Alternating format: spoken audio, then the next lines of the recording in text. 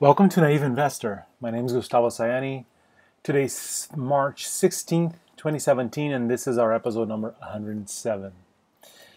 Today we'll look at a company called BR Malls or BR Malls. I've been meaning to open the main website for BR Malls for actually a few minutes and it's not opening. And well, there it goes. And BR Malls builds and manages a number of shopping malls all over Brazil. As you can see here, it's a fair number of malls. Let me see if they own any I can recognize in my hometown of Rio. Apparently not. So I'm seeing here many malls in mid-sized cities, some in São Paulo, the largest city in South America. Oh yeah, one in Rio here. Anyway, a number of shopping malls that are well known, even though BR Malls is probably not the largest shopping mall manager in Brazil. This website was really acting up a little bit. So before I started recording, I downloaded 2016, the DFP, the equivalent to an American 10K for 2016. And here it is. Also, I opened our spreadsheet. And let's find BR Malls here. So here it is. And we do have earnings for all the way to 2016 here. And I'm just going to organize this because I was doing a more messy thing in many regards here. So first, I am going to add simple numbers for years here.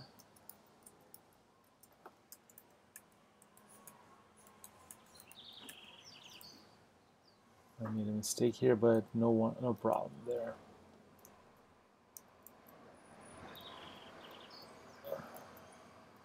There you go, and now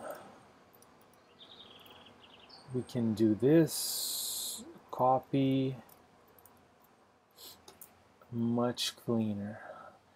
I was using 2 rows for liabilities and debt, one each, and later I inaugurated a column just for liabilities, a column for liabilities to equity. So I'm abandoning this, but this would be here,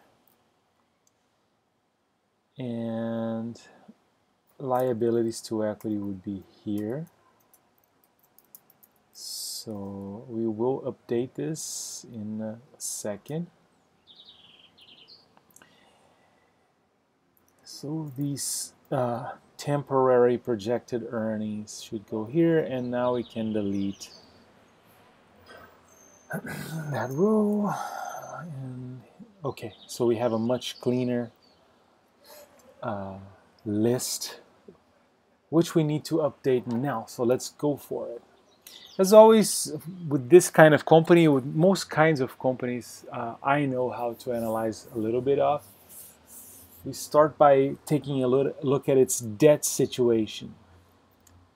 So here's the DFP.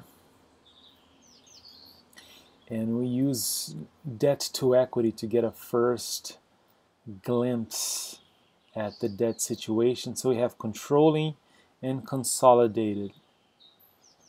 So net equity is 9,369.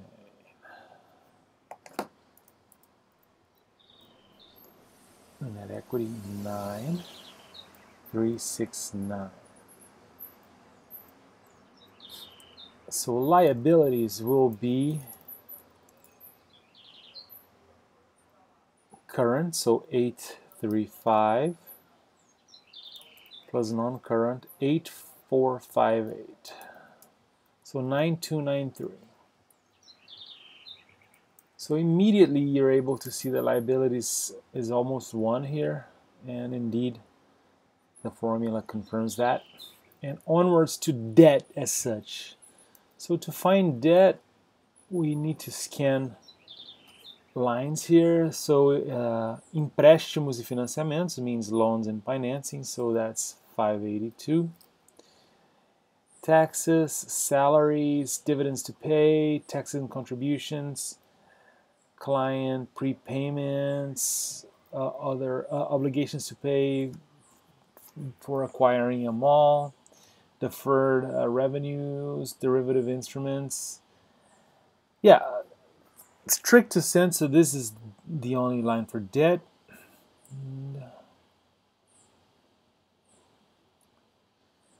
All right, so we can add empréstimos e financiamentos here, which will come up to 4198. And I do see here loans by associated companies or something like that, which is another 9, another 14. Okay, so 4794. So you can see debt here looks larger, and so it comes up to 0.51. And one of the most important rules of thumb here is to try to find companies from 0 to 0.5 with debt to equity. That's a safe spectrum. And here we're just above it.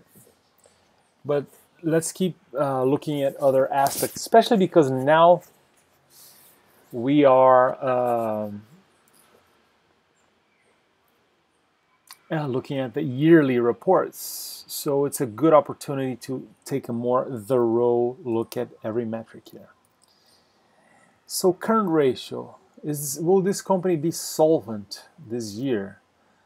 So the current assets divided by the current liabilities, is that safe? So like if you have 1.5 times current assets as you have current liabilities, you should be safe. That's the rule of thumb there, 1.5. So 978 divided by 835. So 1.17. Not very safe there.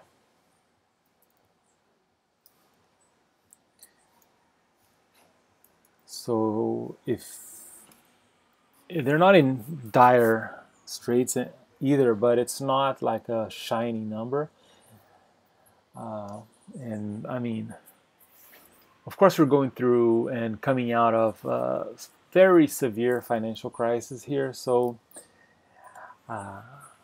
you know, reality affects these numbers for sure.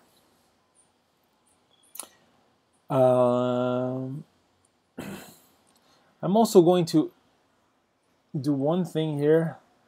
If you see the market cap, this is from the third quarter, and this reflects what happened in the end of 2016 much better than right now, because okay, we got the earnings, we got the results recently, but the market cap, this market cap was more realistic for, say, January 1st.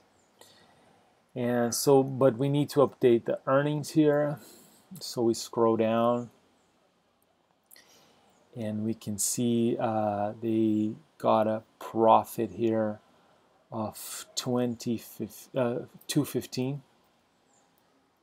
All right. So one other thing we need to make sure is that our average is contemplating the right things, and it's not, you see. So 8, and this seems right. So we have 10 entries here. Also, I see a discrepancy. So for 2015, I see a profit of 5 here, while here, let's see. Oh, I see. Well, for the longest time, I've been hesitating between controlling and consolidated. And recently, I decided to stick with consolidated. In my naive assessment, it makes sense because you're looking at a consolidated statement of everything the company owns.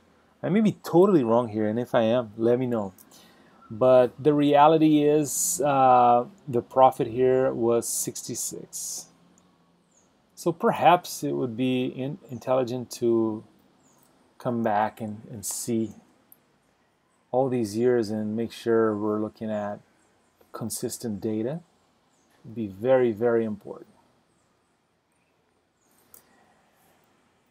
So, all right, so what about these numbers? So far we have an unadjusted PE10 of 11.99. So this means that it would take 12 years for you to recoup your investment if you were to draw the profits from the company. And this makes a lot of assumptions, right? I'm not going to go into that right now, but try to read up on PE10 or CAPE, C-A-P-E, and the implications of that. Or watch past episodes. In the first episodes about P10, I kind of articulate my understanding of that. So now we do have a formula for adjusting all these numbers for inflation, which is very, very, I should stop saying very, very, like I'm sounding like Donald Trump. But anyway, it's easy. So we can do sum, and we will multiply the earnings by inflation adjustments, so this sheet, and I have it already there.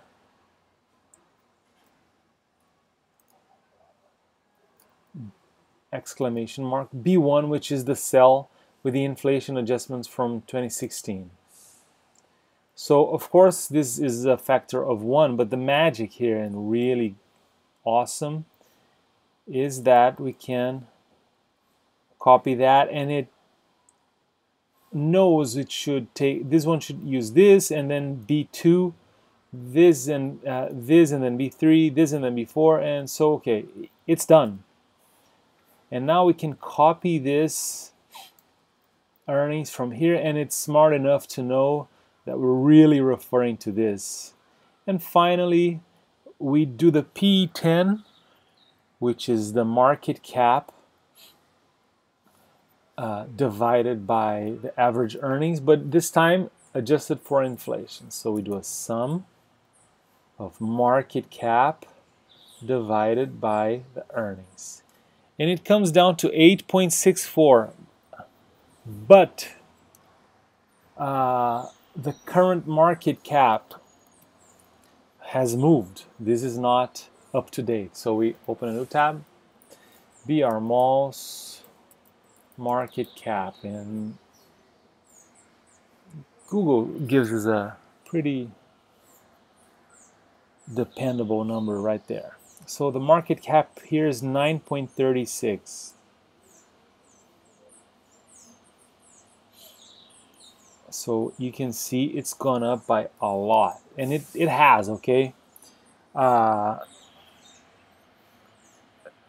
Last year, the Bovespa index, which is our main index here, went up by 39%. And you will see things moving up quite fast. And this is certainly the case here. So 11.81 here is not a terrible number at all. I'm sure almost all real investors in the United States would look at a number such as this with envy in terms of opportunity. So Yeah, we have many okay opportunities in Brazil right now, and that's the reality. And if you look at the net equity, it's selling for its net equity, right? You can buy this company by for 1 times net equity. So another reason for, say, American investors to really envy Brazilian investors, or to, guess what, invest in Brazilian companies. And we should take the opportunity here to look at free cash flow to, at least for this year. So scrolling down.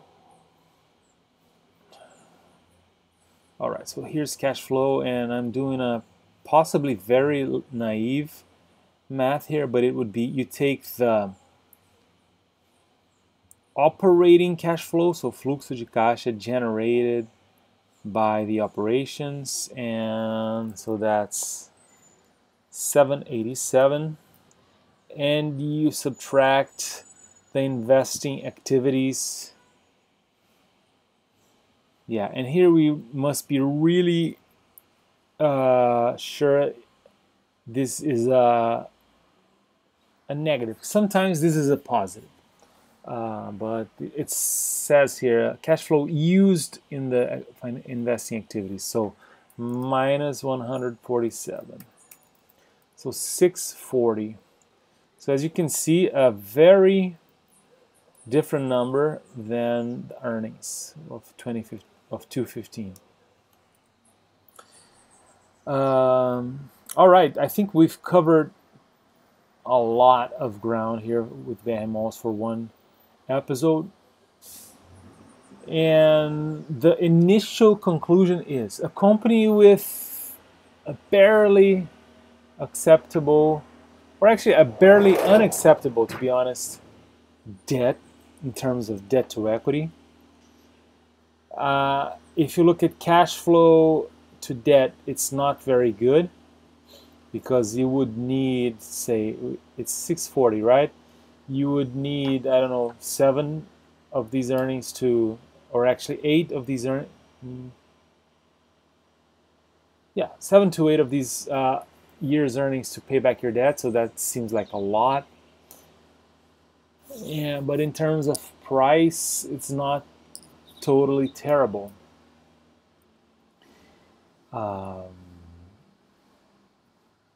So I think I'll stop BRMalls here and not go any further, just so we can continue broadening our coverage of companies. But BRMalls, I think, if you like the business, I would keep an eye on this and see where it goes. You know, understand the debt history, understand the conditions of this debt. We do know these past 2 years were really terrible. So we really do have 2 severe bear markets being considered here in the P10, right? So you have 07 and 08, and now 15 and 16, which were very extremely rough years. So there could be some adjustments made here for the optimistic people out there. Thank you very much for watching. If you haven't watched any past episodes, we have 106 more, and I'll see you in future episodes as well. Have a great day. Bye-bye.